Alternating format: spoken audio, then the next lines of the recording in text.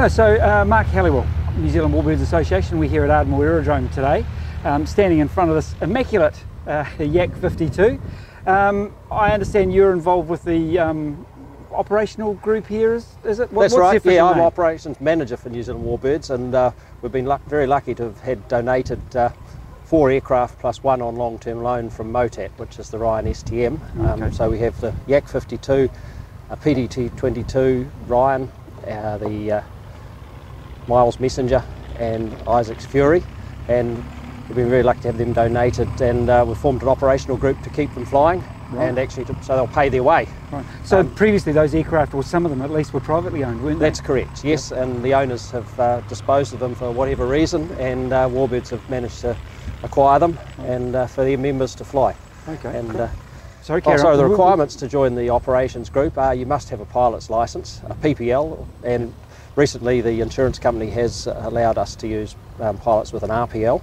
However, of course, an RPL pilot's unable to do aerobatics, of course.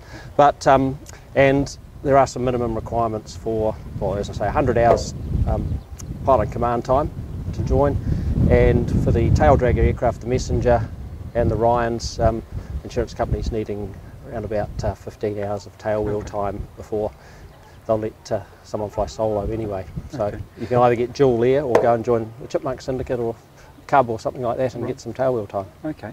So how many members in the group? Is there an upper limit, or no, there's no upper limit. We just want to keep the aircraft flying. At the moment we've probably got about 20 so far. So yeah, the more the merrier then. Yeah.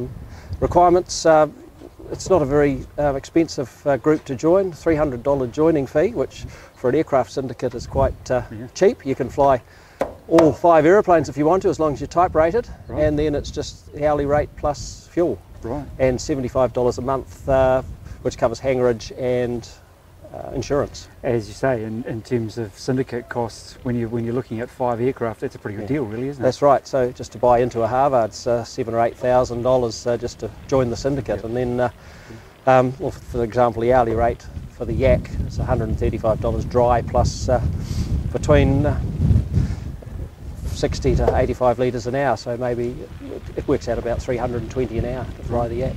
And there's no instructor fees, because all Warbirds instructors are volunteers, so we do that in our spare time. Excellent, so it sounds like a pretty good deal. Is there any plans to grow the number of aircraft in the group, or is that pretty much sort of at the moment? We don't really want to grow it because we don't have anywhere to put them. That's always a problem. Hangarage is quite tight at Ardmore here, and also you know, insurance costs and operating costs are quite high, so we're wanting more members to actually help us pay for these lovely aeroplanes.